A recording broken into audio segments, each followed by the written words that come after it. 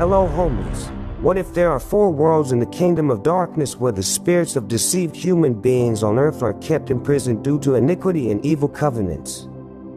Would there be the Chambers of Incarceration in the ForestKingdom, the Chambers of Incarceration in the Marine Kingdom, the Chambers of Incarceration in the Cosmic Kingdom, the Chambers of Incarceration in the Subterranean Kingdom, and also the Kingdom of the Desert? What if there are chambers of imprisonment in the worlds of darkness, and these confinements are in dungeons and caves? What if these imprisonments are like Labyrinth?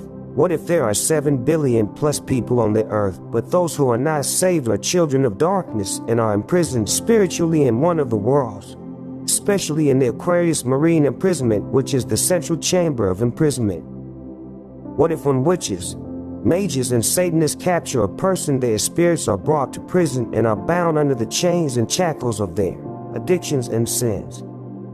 Please note, what if these people are still alive on the earth and may be believers and ministers of the gospel, but could their spirits become locked in chains of darkness because of hidden sins?